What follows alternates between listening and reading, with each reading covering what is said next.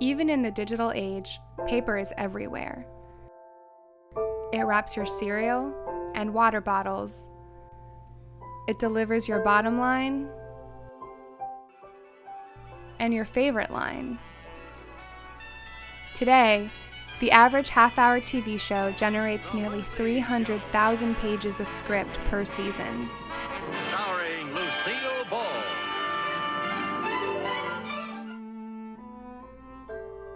All this at a devastating environmental cost. The American paper industry logs over 5 million acres of forest every year, and it is the second largest industrial user of energy.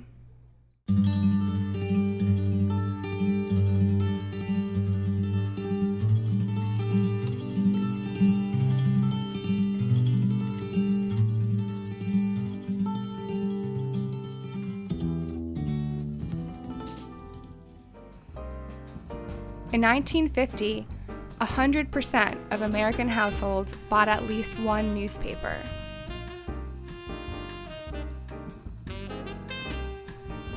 It was the golden era of the press,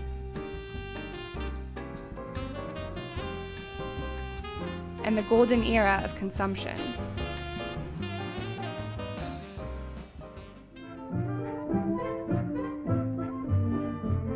Here's a young business wife in search of a nourishing but effortless entree for a husband who will be home almost as early as she is. She'll get a hot or cold meal that's prepared, taken home, and served in paper containers so inexpensive that we can afford to throw them away after using them only once.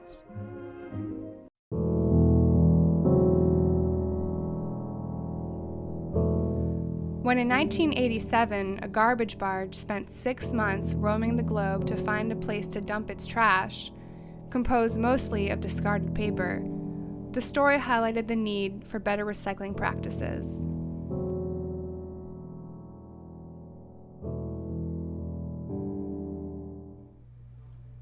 By the 1990s, every state government adopted purchasing policies that favored recycled paper products.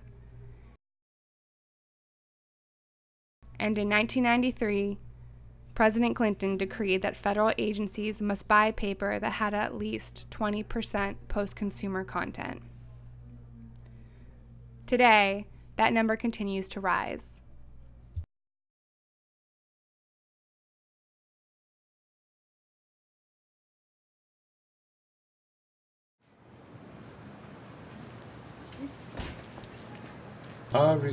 Usually about 70 to 80% of all the papers are recycled. For example, this paper, as you see sign of recycling is on that. It's 70-pound cream paper. And over here, as you see, it's covered. Also, you see the sign of recycled on each paper. One day it's going to be 100% recycled paper. Greener is better.